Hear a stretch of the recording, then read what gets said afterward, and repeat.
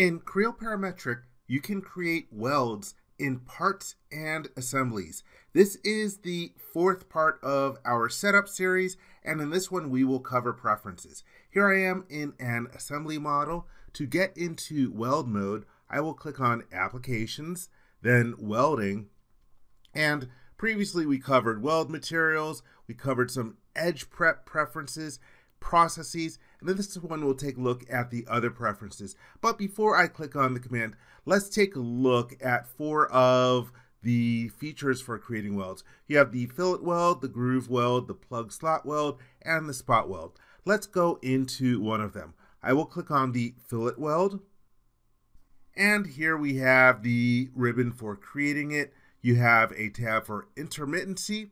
You also have an options tab. There is a symbols tab where you can create as an other side symbol, and there is a properties tab where you can define some feature parameters. So just take a note of some of the different things in those four tabs. Let's cancel out of the fillet weld command.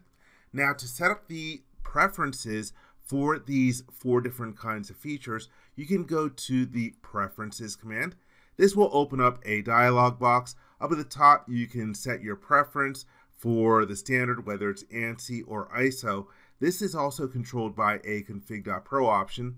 On the left-hand side, you see a number of different categories, and the first four correspond to those four different kinds of weld features. We've got the fillet weld, the groove weld, the plug slot, the spot, and also there's an option down here for general.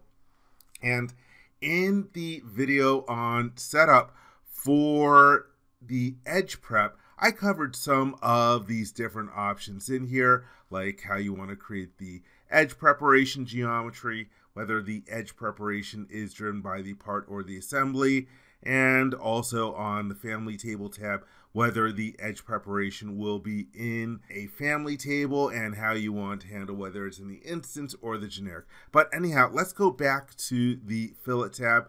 You'll notice when we click on fillet, we have 5 different tabs over here. The first is the shape tab, and this is where you can configure what kind of dimensioning scheme that you want to use, whether it's going to be D by D or D1 by D2. When I go to D1 by D2, we have 2 separate dimensions for the length of the weld, and we also have the ability to control it by an angle, and then this other option here for no dimension. But let's go back to D by D so you can choose what dimensioning scheme that you want.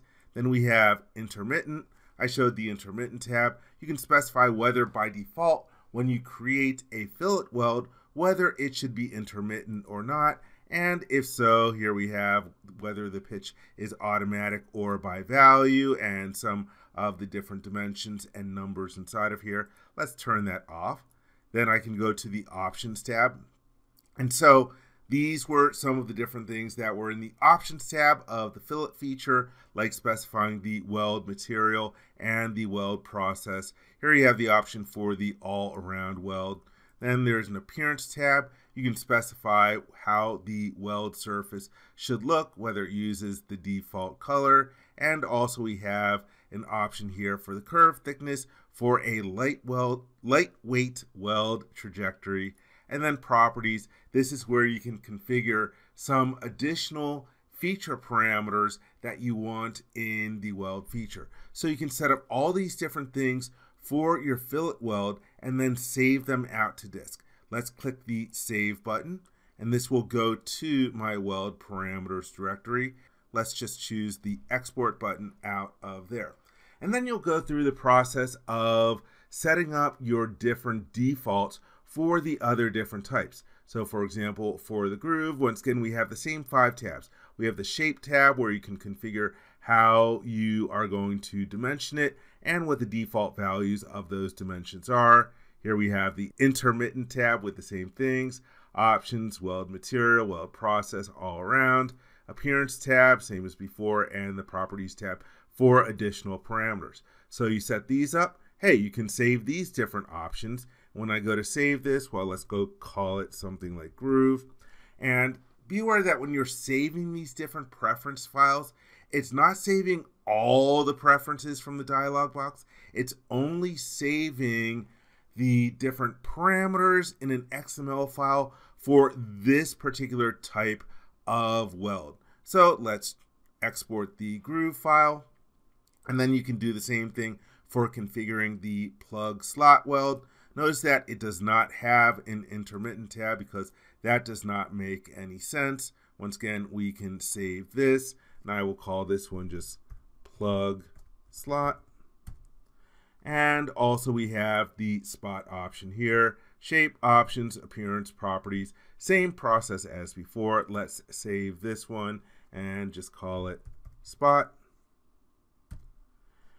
And lastly, there were a few other different options that I did not cover in the video on edge prep, but most of these are self-explanatory. How do you want to create the weld geometry? I like it being generated as a solid, and a lot of these different options are also covered by config.pro options as well. Let's see also in here, lightweight weld trajectory, whether it's automatic or user defined, display identification line, yes or no, and if so, do you want it below the reference line or above the reference line? And do you want to display the weld sequence ID number, and do you want to keep the IDs in sequence? And we also have the family table tab if you want that stuff, and properties, once again, if you want to configure some default parameters. All right, so we have that all set up. And I had previously saved out the general preferences file. If you click on the open button, well, this allows you to read in one of the preference files that you had saved later on. But let's cancel out of here. So in this way, we've set up all the different default preferences. One last step, we have to point certain config.pro options to those different files that we saved. And I covered some of those config.pro options in part 1 of the setup. Let's take a look at them again. I'll just click OK out of the Weld Preferences dialog box. To set the config.pro options, I will go to File and then Options, Options, then Configuration Editor. I will click on the Find button, and for the keyword, I will type in weld with an underscore. I just know that that will cut down on the list of options. Let's hit Find now. And so let's take a look at 5 of the different config.pro options for our preferences. So here's Weld Fillet Preferences file. I can click on the Browse button, and let me go to my folder that has my different weld settings, and let's choose the fillet file, and let's change that. Here we have the general preferences file. I already have that one set. Let's see, we have the groove preferences file. Let's browse and choose that groove file that I saved. Then we have the, oops, let me go back to the groove preferences file. I forgot to hit add change. And now let's go to plug slot preferences, hit the browse button and choose plug slot. And the last one is the weld spot preferences file. Let's browse to that one and choose the spot file, add change that one. Might have forgotten one of them, but let's close out of here and scroll down in the list. These should be alphabetical. So here we have the fillet file, the general preferences file, groove, spot. Yeah, I forgot that plug slot. Let's take care of that now.